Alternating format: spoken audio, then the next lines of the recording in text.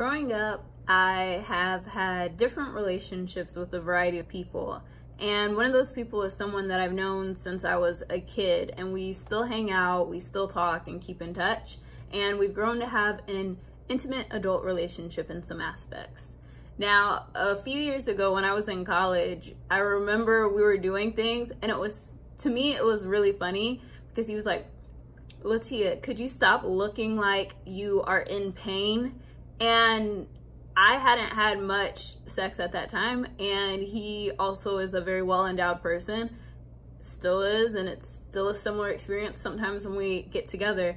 And for me, I was just like, but it hurts. It feels a little bit uncomfortable, and I just demote what I'm feeling, so sometimes it's gonna look like I'm in pain. Now, I don't share this story for like a sense of like fear or dread, but more from a sense of when we express what we're feeling and we're honest about it, it allows us the opportunity to address it, correct it, or push through it if that's what needed. But a lot of times we have the opportunity to make our engagements with other people very pleasurable and fun. And something that was coming up for me this morning is desire and feeling desirable, feeling wanted and attractive and magnetic. That feeling where it's just like, oh yeah, you checking me out, I know it, I can feel it, and I love it. I feel like that is what makes the difference with a lot of encounters that I have, those moments where it just feels like, oh, you can't keep your hands off me because I'm so great, versus those moments, I don't know if I've had very many where it's just like, no, go away, I don't want it, I can't do it. Usually I'm like, you know, you're gonna have to convince me that I want to do it. Like, prove to me that I'm in the mood. Like, make me beg for it, please. And then I'll be good. And I was talking with this person in particular, and we were just discussing how sometimes I like to run away when we're playing around, because like, I just like being chased, and then when you're caught, it's just like fun. I was like, I would also like to explore my dominant side and being the more aggressive partner in a get together, because most of the time he takes the lead. And something that I've realized is that growing up, I always felt like there's a lot of pressure on men to make sure they have permission and they get consent and they're honoring that their partner is willing. And I feel like I've taken on a lot of that mindset because I don't want to pressure anyone into doing something with me. I don't want them to feel like there's not an option to say no. And I don't want to control people or force them into something they're not ready for, because not everyone is ready for all of this magnificence that is me. And I know that I can be very greedy and I am just like eyes bigger than my stomach kind of person, where it's just like, I want to soak in every moment, all the beauty, all the details. Just let me sit and just process and like catch as much as I can. And that can be a lot. For myself, it's sometimes overwhelming and I get super saturated and don't even know it. And then for other people to receive, because I'll be like, oh, did you see that little bitty detail? And people are like, no, I don't even know what you're talking about. And I'm just like, okay, my bad. I guess it was just me. That's cool. I'll just enjoy this beautiful sunrise and sky, and you can just take it for granted. That's fine. That's how a lot of things go in life. But what I realized is that when it comes to feeling desirable, especially as a woman, since I am one, that when I do it for myself, it is the most amazing feeling. And I've noticed that lately I've been doing it or that I have a tendency to hide my beauty or save it for special moments. And I was like, every day is a special moment. I am blessed to be alive. I am grateful to be here. And I have been blessed with a wonderful body. So let me celebrate all of this beauty and honor that I am blessed and gifted and I love myself. And let me take care of myself by looking as beautiful as I feel on the inside. And that's just my fun way of getting ready. Another part of it is when you are free and at ease in your body with your movements and what you're doing, and you know what you feel and you're embracing your truth, that is such a powerful thing to do, because that freedom, that authenticity, that real and rawness, sometimes it can be awkward, but it's also the most wonderful thing that you can offer someone when you're just like, I'm carefree and I'm dancing and I'm feeling it. It's like, oh, I see you feeling it. It's like, oh yeah, I'm in my zone. And I love those moments because I love to express myself. I love to dance. I love to connect and have fun.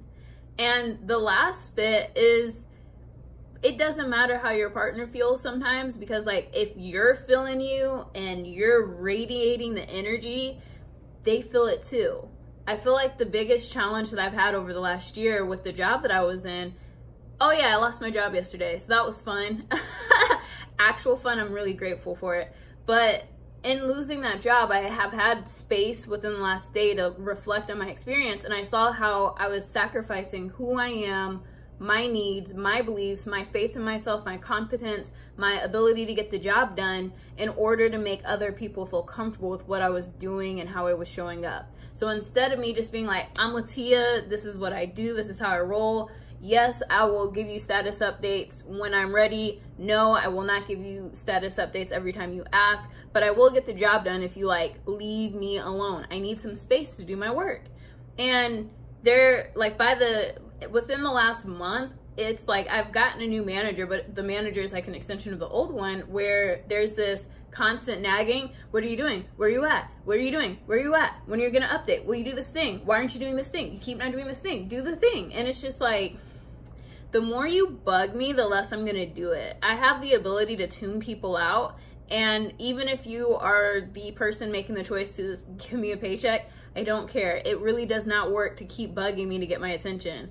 I'm more of a give me space, let me miss you a little, and then I'll come to you like, oh, hey, what's going on? Like, I haven't talked to you in a while, that's crazy. Instead of it being like, good Lord, you're like riding my body, I have no space, I don't know what to do, just, oh, get away from me, get away from me. I hate your face now. I just don't like your face, don't like your voice, I don't care about what your life is, I just want you to leave me alone. Just go away, just go away.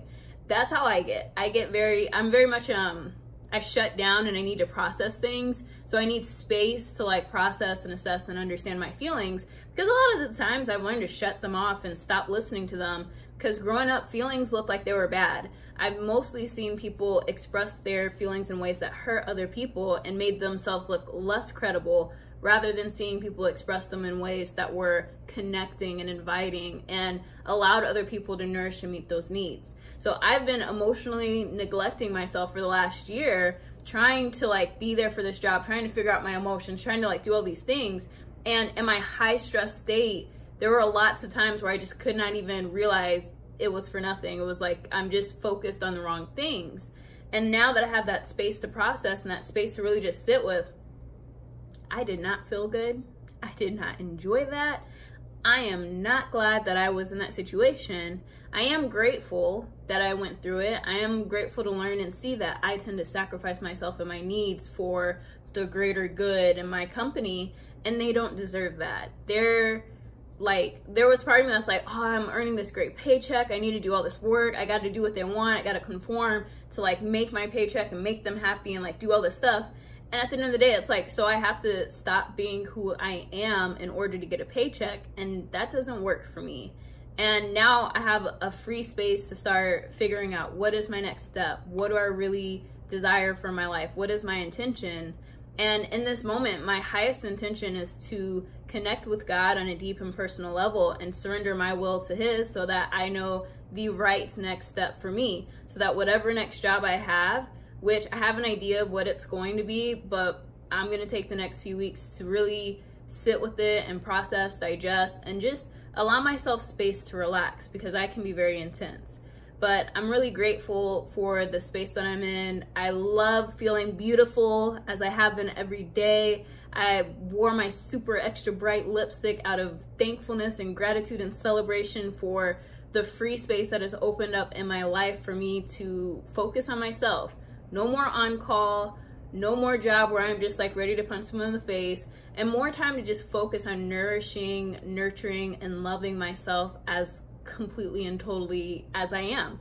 Instead of me being like, oh my gosh, she did the wrong thing, it's just like, no, all love here. I'm so proud of myself. I love me so much. I'm so grateful to be me. God did a work on this wonderful human being here. And I hope you feel the same about yourself, because you are also a gift from God. And I'm grateful that you chose to spend time watching this video.